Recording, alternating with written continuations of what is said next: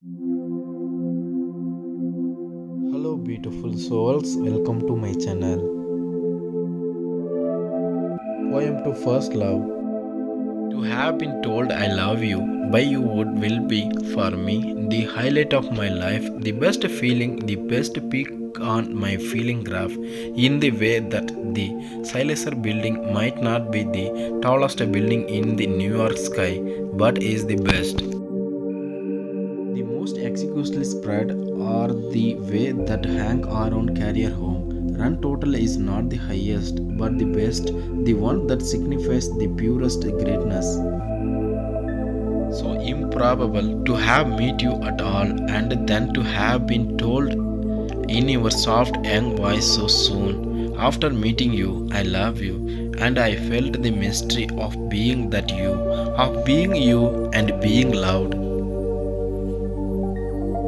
And what I was instantly was someone who would be told I love you by someone like you. I was in that moment knew you were 19, I was 22.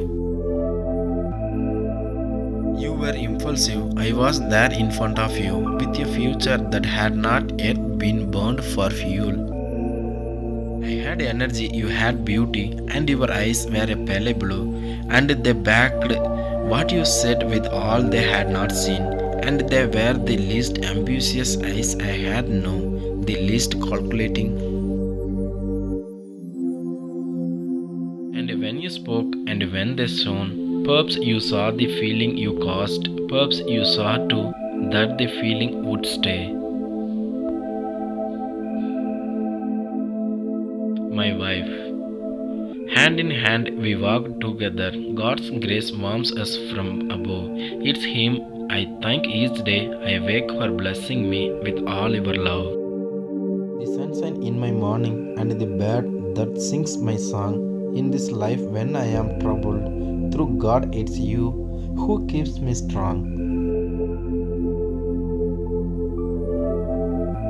The wind beneath my wings as this eagle takes to flight. You are the star that brighten up my sky in the darkness of night. The mother of my children and the air that gives me life, my trust friend of all, my heart, my soul, my wife. Friendship endures all things. There is a time in life when the person you will love for the rest of your life walks in and capture your heart. Thanks for watching. Please to subscribe.